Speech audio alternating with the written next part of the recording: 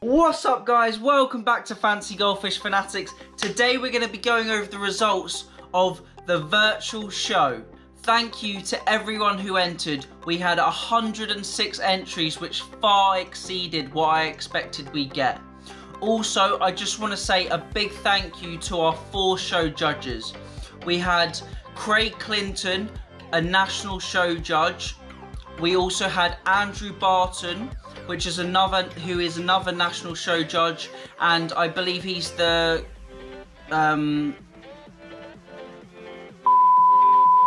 Then we had Stephen Basin, who owns Northants Goldfish, who you probably see regularly posting or you see regular updates on the Facebook group.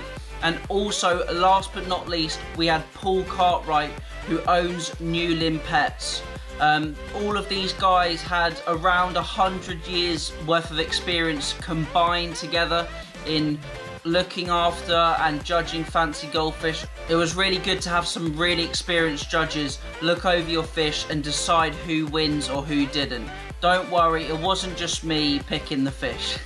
So after 5 rounds, we had 5 winners. We had John Burns, his oranda, from round 1.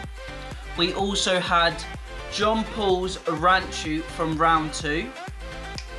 We had Yu Ward's Ryukin from round 3.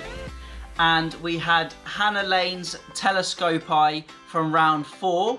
And last but not least, we had Sam Cleoth's Bubble Eye from round 5. Before I pick out the winner, I just wanted to say all of these fish were really stunning, and the judges loved all of them for their different attributes.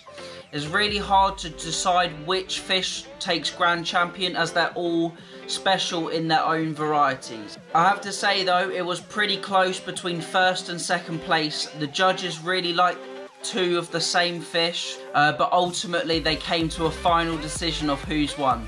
The winner of the Fancy Goldfish Fanatics virtual show is John Burns with his stunning tricolour oranda. Check out the video here.